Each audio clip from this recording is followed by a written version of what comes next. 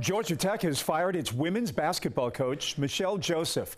She is the winningest coach in program history. She was suspended last month, and today we found out why. Tech said an investigation showed every student-athlete alleged emotional and mental mistreatment by Joseph, using words like toxic and suffocating, unhealthy and hostile to describe the environment that she created, and described her conduct as bullying.